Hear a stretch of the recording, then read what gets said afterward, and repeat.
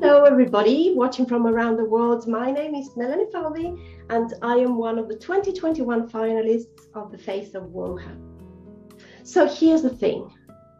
I was brought up to believe that I could be anything I wanted to be. I was brought up to believe that I had equal rights to any other person in this world. I was brought to believe that I could achieve all my dreams. I was brought to believe that I had equal opportunities. And I'm really thankful to my parents for having brought me up this way.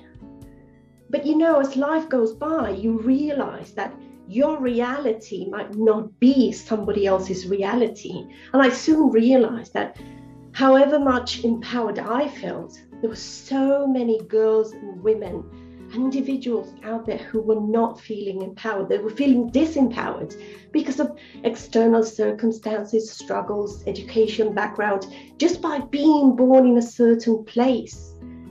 And even myself, even though I grew up feeling completely empowered and knowing that the world could be equal, because that was the reality I was seeing around me, I did feel disempowered many, many times throughout my life. But I think we can actually empower people and feel empowered all the time if we find the right support.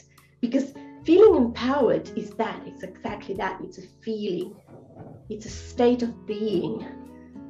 And sometimes something or somebody takes our power away and we feel totally disempowered. But what if we had a network, we had the tools, the resources to tap into that power again and feel empowered as often as possible, all the time ideally. So they say it's going to take 100 years to achieve full equality.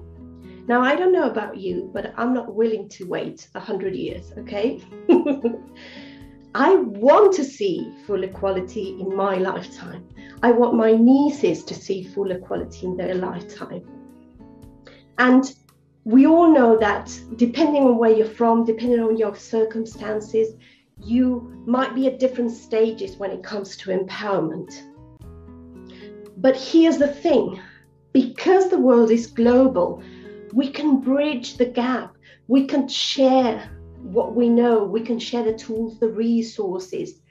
We can share everything we know so that people who are feeling at a different stage of empowerment can accelerate that pace of change. And that's what I want to share with you today. I want to ask you, are you willing to accelerate the pace of change? Here is my idea of doing it. I want us to build a chain of empowerment. You know, in a chain, every link has its purpose. Every link is supporting the previous one and the next one. And they all make sense within a chain. They're all supporting. They all have their place. They're all different maybe, but they are all as important as the next link. So let me show you something. Imagine this link is my friend Jimena. Jimena's empowering women in Peru, and she's becoming part of a chain of empowerment. Now, let me show you this other link. This link is Lisette, my friend from Mexico, who is empowering girls, giving them access to high quality education and empowerment.